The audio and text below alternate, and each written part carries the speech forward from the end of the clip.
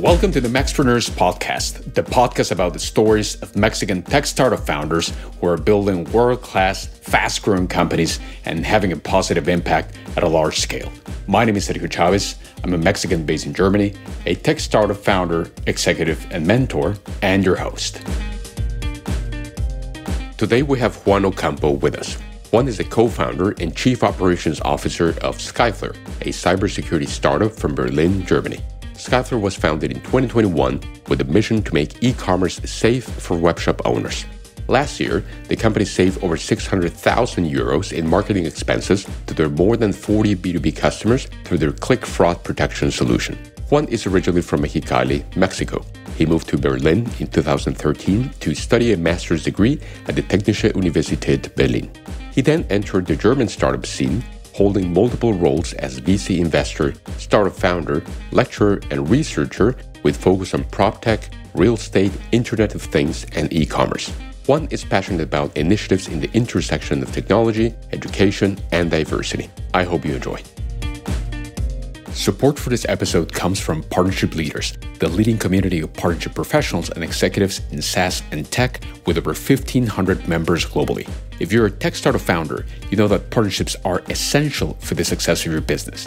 PL is the place to connect with decision makers in strategic, tech, and channel partnerships at leading SaaS and tech companies like HubSpot, Salesforce, Google, and AWS. PL is also a thought leader, creating incredible content on how you can leverage partnerships to take your tech startup to the next level. I'm a member of PL and have seen firsthand the richness and value of this incredible community. Visit partnershipleaders.com to learn more and to apply to become a member.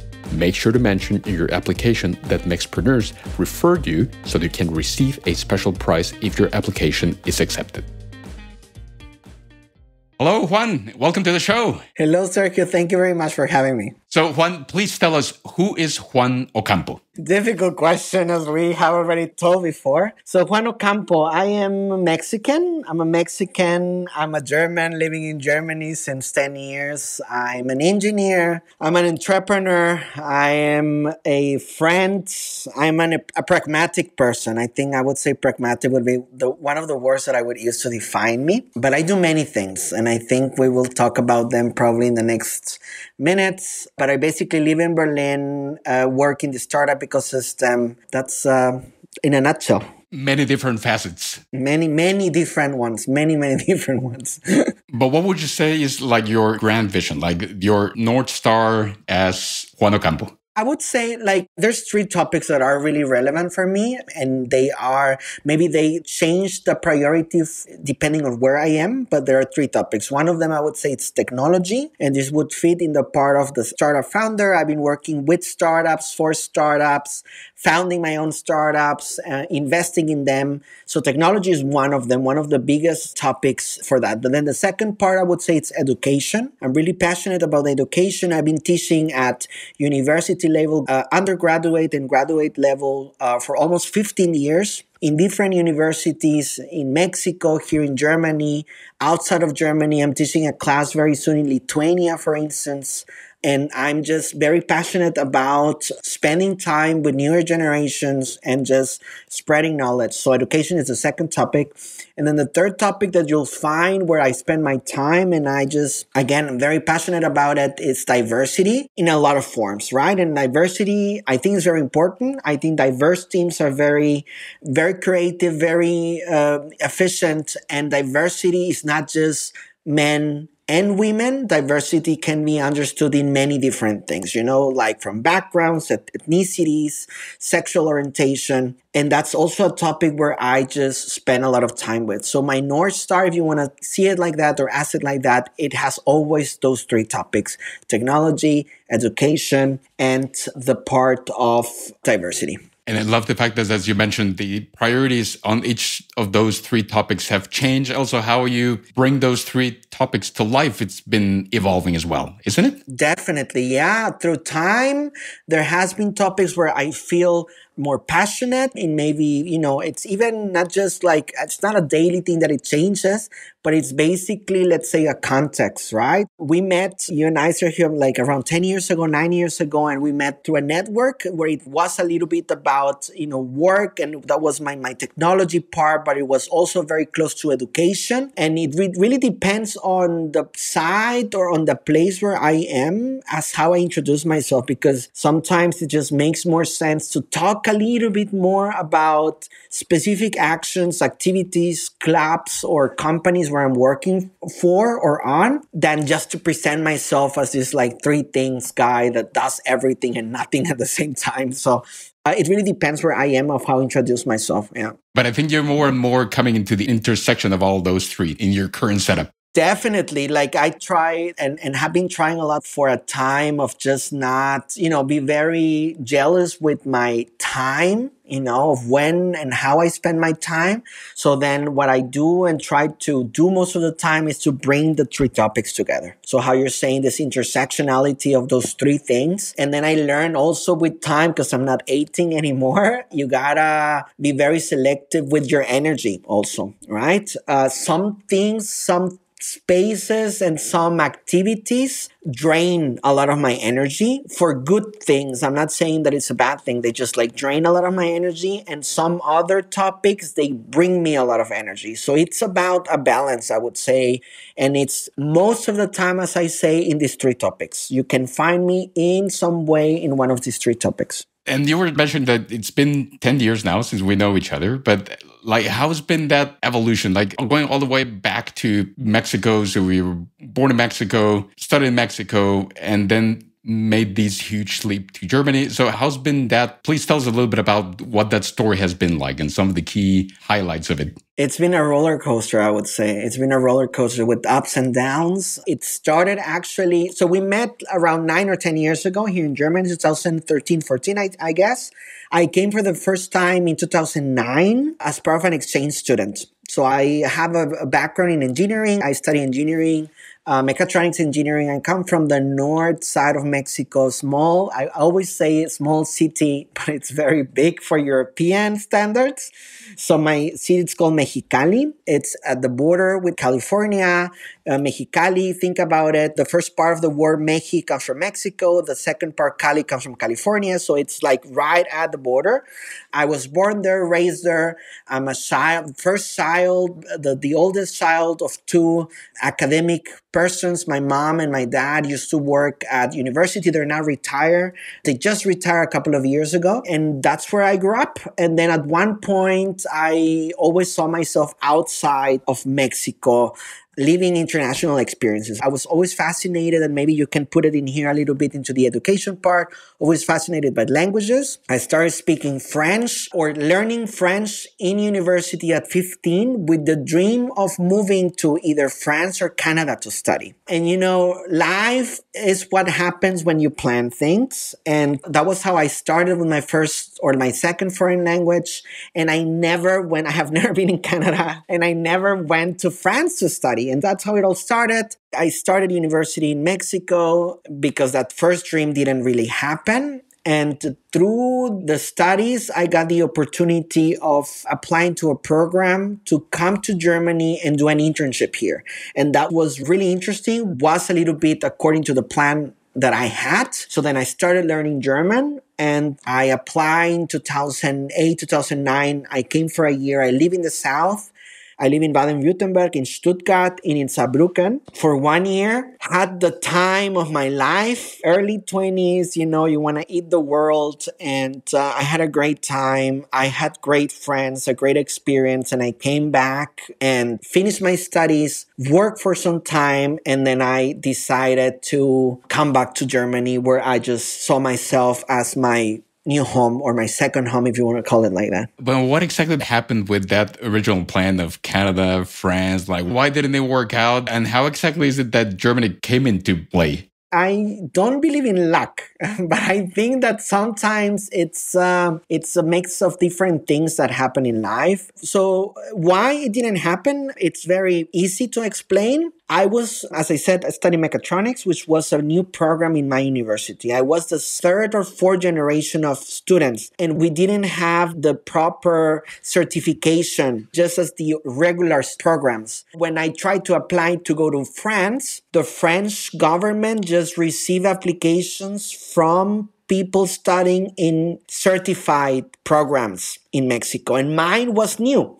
So they said, no, sir, you need a certification. You need me. If you would be studying mechanical engineering, maybe you could come. But your program is new. It's not certified, so we don't accept it. So that was very hard for me because I had been at that time already learning and studying and even teaching a little bit of French on the side. And then the German program didn't need a certification. So they say, if you want to come to Germany, if you're an engineer, we have this great program. We don't really care about the certification. And this is why I ended up, I think, luckily, in retrospective, luckily I ended up in Germany. And it was just like that. I mean, it was something that I didn't plan. And you got a scholarship, isn't it, from the DAD or? I got a scholarship from DAD. And it was 1 year. They would pay, I think they would pay like 200, 300 euros per month. They would pay your health insurance. And they also pay at the beginning a German language course here in Germany. So at the end, I was 12 months with a scholarship 2009, 2010. So you came here, you liked it, you went back to Mexicali, finished your studies, but then came back again. But why did you ultimately ended up establishing here? Like, what was the main driver for ultimately moving completely from Mexico to Germany? That's a great question. And I'm not sure we have enough time to that for all the explanation. But basically, I would say that there were a couple of things that I would see how my life would be in many ways, professionally, personally, like many things.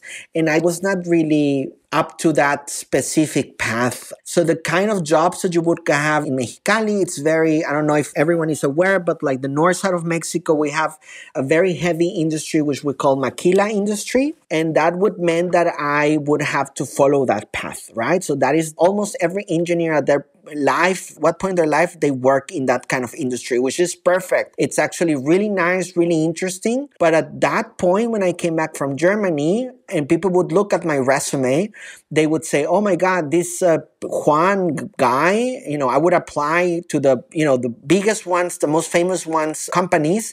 And then they would not believe that I would speak German, or they would not believe that I would speak French, or they would even tell me, why do you even study this? You don't need this. Like, you just need English in here. I even had in one job that I had many jobs in there, but even one job where there was a machine that was not working. They called the company that did the maintenance of that machine, and the technicians were German. And one colleague knew that I'd lived in Germany before, that I spoke, and I'm making like air signals, spoke German. And then he sent me to talk to the mechanics, to the technicians, brought some people, and then said like, hey, start speaking. So he was like, just didn't believe that I spoke German. He put it in doubt that I was, what it was in my resume. And that was not just for that was for many other things. So they would always, try to challenge me on many things, because I think they were just jealous, they were just, they just felt maybe, I don't know, they were not okay with it. So that's why I was like, is this going to be the next 20 years of my life? Going throughout the ladder of like becoming a manager and having these kind of situations. And I was like, no, thank you. I know a place where I'm appreciated. I know a place where they want me, and I know a place where I can bring value, and that's Germany. And they treat me well that year.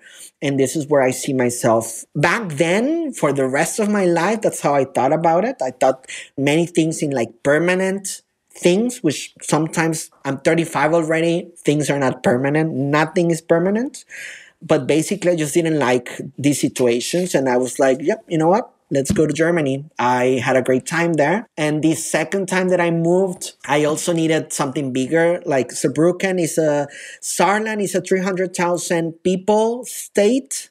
And Stuttgart, I'm not really sure how big it is, but it's not on the biggest 3 or 4 cities here in Germany. So I just was like, let's go to the biggest one. Let's go to the capital. And I had spent my birthday in the capital when I was doing this exchange. And I had a great time. I had a weekend in here and I was like, why not? Let's go there. And you ultimately arrived here. And despite all these great experiences that you had, like, as you mentioned, it's not been easy, but how's been that journey since you ultimately established here in Germany, actually all the way until you did further studies? You ended up also entering into the startup world, which, if I'm not mistaken, that was probably not at the very beginning, probably top of mind, but you ended up entering the startup world. Like, how was that journey? So back in 2012, that was when I decided I'm going to go back. I could either look for jobs or look for an easier access, let's say. And then I thought, well, I can study a master's degree. I can study a second master's degree.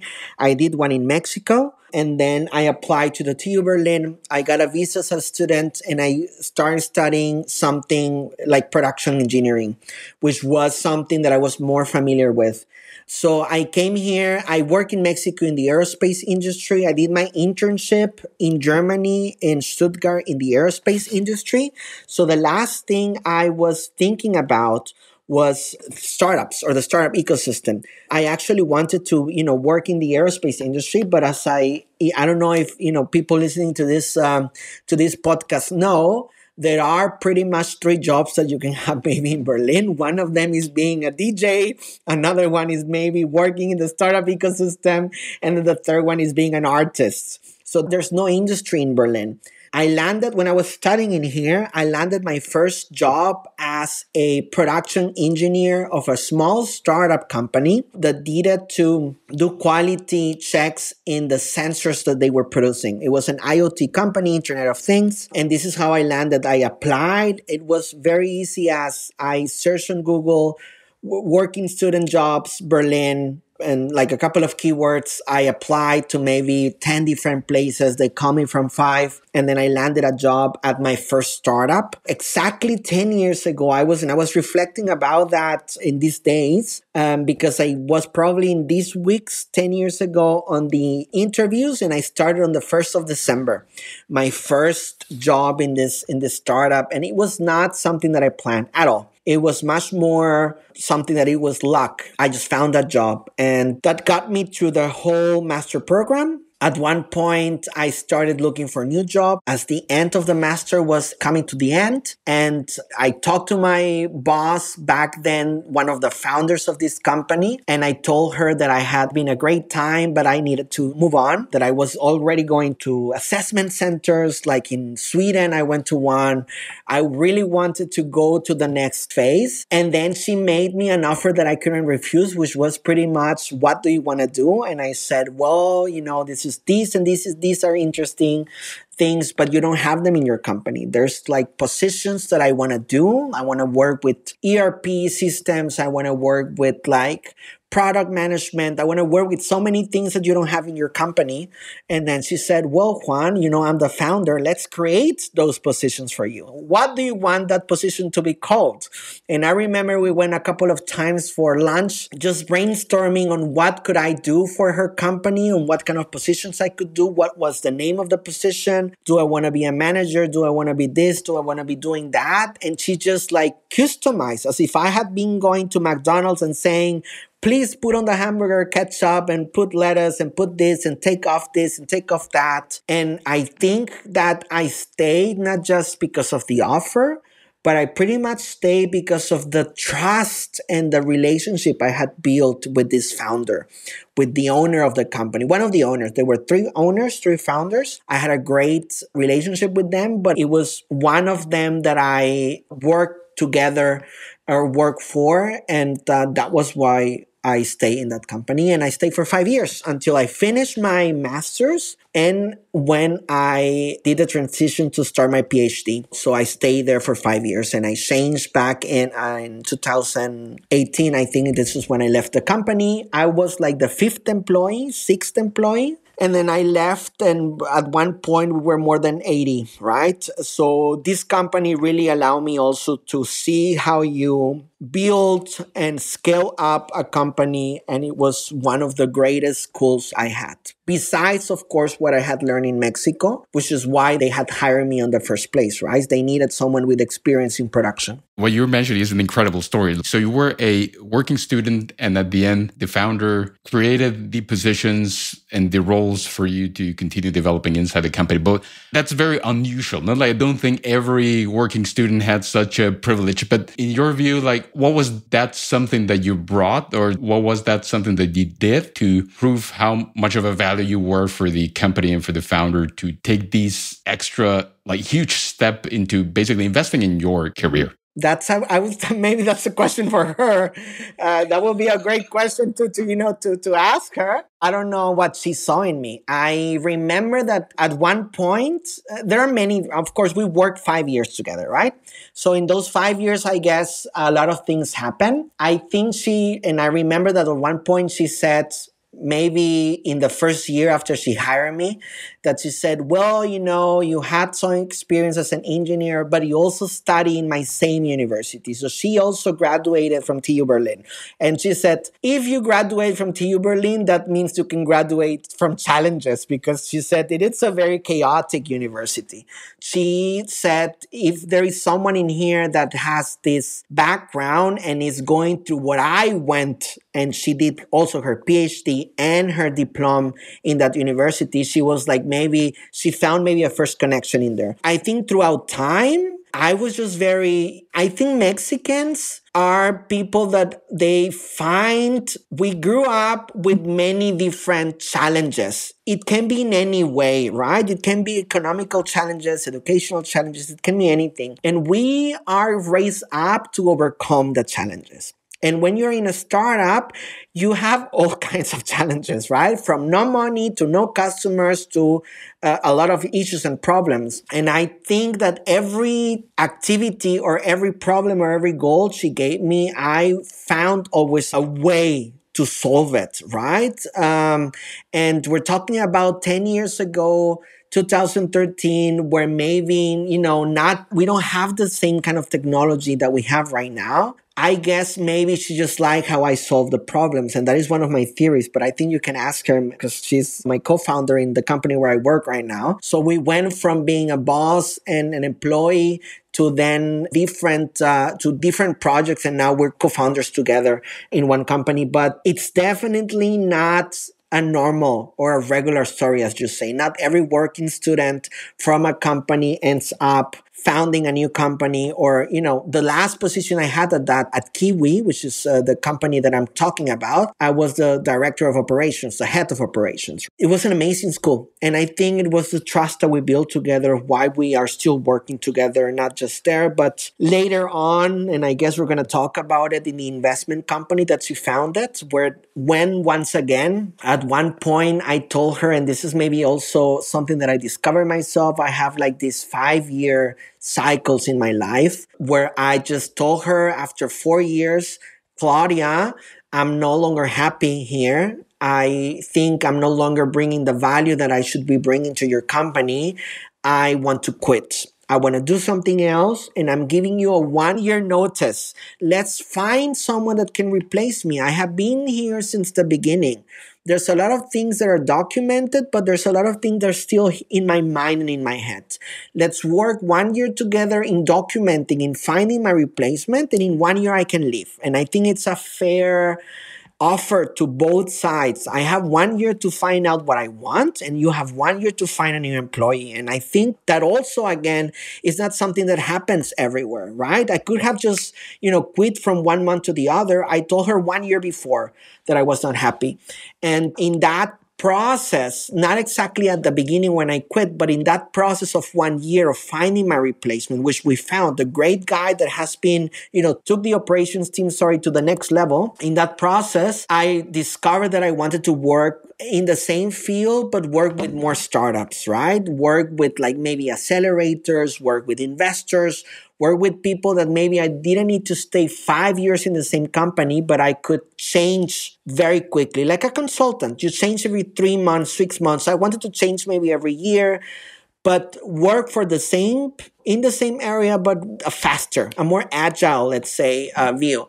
And then she told me at one point when I had already quit and said, this is going to be my last day in like 5 months, right? Like really plan ahead. She told me, Juan, I'm going to open an investment company. I have already the investors and I want to do it with you, like do it with us, come with us. We know you already for 4.5 years.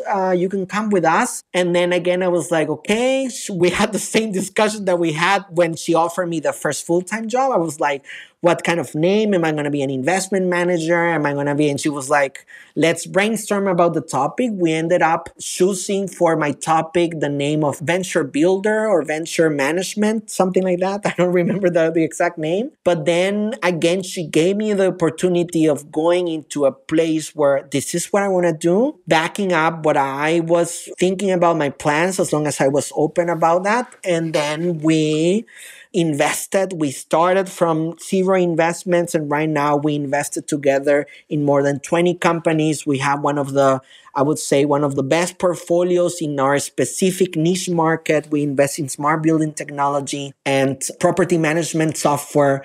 One of the first ones in Germany, one of the most acknowledged ones also in West Germany, and I would say one of the most successful ones and one of the most diverse ones, I would also say, because it's a fund that is being founded by a woman. We don't have a lot of women founding funds, investment funds in Europe. I have another colleague and then myself. Another colleague was also a woman and me. And I always joke that we're the most diverse venture capital in Europe because of how we are built.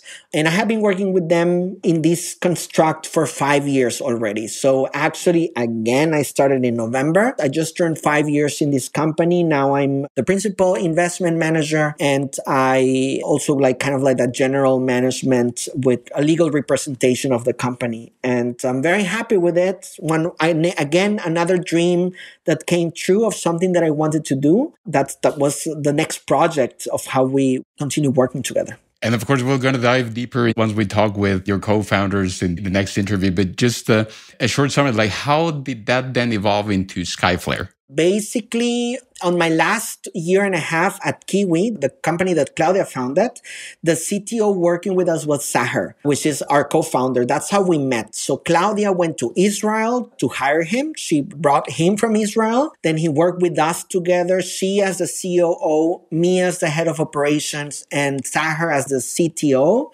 of the company. We worked together as a team for almost 2 years. That's how I met him. And because again, and I'm going to come back to this 5-year cycle that I have, 5 years, it's already there. You can see them. At the beginning of the year, I was already saying, I'm a little bit tired. I don't know what it is. I know the pandemic happened and that changes a lot of things, but I need to do something else. I'm also finishing my PhD. And this is the perfect opportunity to go to the next level, whatever the next level is. I have no idea what the next level is, but I was like, let's make a change. And this is how, because I was closing chapters, the chapter of Hyras Ventures, in a way, I still work for them and I still do investments. I was last week in Portugal looking for investments to keep investing. But this is how this closing of chapters, it was how I decided I'm going to co-found Skyflare and work for the success of this new company now as a founder, but also with what I see it as the dream team for me. Claudia, a person that I respect and a person that I really, really like, a professional that I really, really like, has my trust for 10 years. And also Sahar, we worked together for some years and then we became friends after I quit and he continued working there. So this is why I was like, it's the perfect scenario from my perspective. Now, I would like to quickly turn tables a little bit into your connection with Mexico. How do you keep connected with Mexico? What's your current setup in that sense? Besides eating tacos every now and then. I have a lot of connections with Mexico. One of them is how we met through this network of Mexicans 10 years ago. And even though I'm not really close to that network anymore, I still see them every now and then in some events. There are a couple of ways I still give back because I think it's all about giving back and not waiting to be 70 years old to give back. but like giving back all the time. So one of the ways is I work with a couple of universities in Mexico, and every year I give one or two conferences when I talk about my experience and I tell them it's possible. I was not the straight A's student. I had good grades, but it was not about I was the best student. It was about the ambition that I had. And it was about the clear plan that I had, and I knew I wanted to be doing what I'm doing right now. So I try to be very close to Mexican universities. I try to be very close to them, to be making these conferences. And also I've been working with some associations and clubs here in Germany that concentrate or bring together Latin people. And I think the most recent example is the Foreign Office of Mexico has a specific program where they're trying to educate all kinds of people outside about their financials. Any kind of financials, like buying real estate to having a savings accounts to investing. And they invited me to be one of their speakers and to be one of the people they come to when it comes to what I call technological entrepreneurship, which is very different to just opening, let's say, a store to sell maybe glasses or sell something, to a technological entrepreneurship, which is what I've been doing the last 10 years, working in them, investing in them, and building them, right? Skyflare, which we'll talk about later, is my second one. I had another one before, which is Rista, which I was also part of the managing team, and we had a sensor used for buildings to check all kinds of room climate parameters. And this is my expertise, technological entrepreneurship. So this is how I support the embassy on bringing people that would speak about stuff to Mexicans or to Latin people, or even to people that also speak German, or talking myself about my experiences, or supporting other people in their journeys of technological entrepreneurship, which is a very specific type of founding experience. So, Juan de Dios, what's your best advice for others that would like to follow a similar path? So other Mexicans, other international professionals looking to follow a similar path as what you've had? I think maybe three things, to just be very quick about it. I think resilience is really important. This is not something that will be from day one, you'll be successful. People will tell you all the time that they don't understand your product, that they don't understand why you're doing it, that they don't understand that it's difficult. So it's a very difficult way. So resilience, it is one of the most important values you need to develop. That's one. I would say the second advice is the people that you frequent, the people that you see are also very important, are part of the journey. You should also be taking advice. I'm not saying it's not valuable advice. Everyone is entitled to their opinion, but you should also be taking advice from people that have already gone through what you're going through. Meaning, yes, there are tons of people outside that can give you a class about what is business model canvas, about what is this and that, but have they built something, and have they gone through the same struggles of not finding investors? Have they found the investors? Have they raised a company of 20, 50 million euros? These are the people that will give you valuable advice about the specific things that you need. So you need to be very, very careful about the people that you're receiving advice from. And then the third thing, I think, is reading, Sergio. I think reading is super important. I think it just amplifies the creativity that you might have in order to find solutions to problems. And it can be anything. I'm saying like everything. You can be reading fictional things. You can be reading non-fictional things. I always have a book with me when I'm in the subway. So it's always about just continue learning, I would say, but I think the reading part, it's something that's really important. So resilience, people, reading. And reading and knowledge, yes. We come back to the education part, right? We come back to the education and the intersection between technology, education, and diversity, which is also part of the diversity in terms of thinking as well. Correct. Yeah. Juan, thank you very much for being today in the show. Appreciate it. And thank you for sharing this wonderful journey you've been into. Thank you very much, Sergio, for having me here. And thanks to you for joining us today. Please remember to subscribe via your favorite podcast app to be notified about new episodes and share with us your feedback. We would love to hear from you. Thank you also to the Mexpreneurs team, Valeria Morel, Hector Barragan from Hyper Voltage, Francisco Jaimes, Pamela Elizalde, Katia Cruz, Rocio Marroquin. I am Sergio Chavez. See you next time.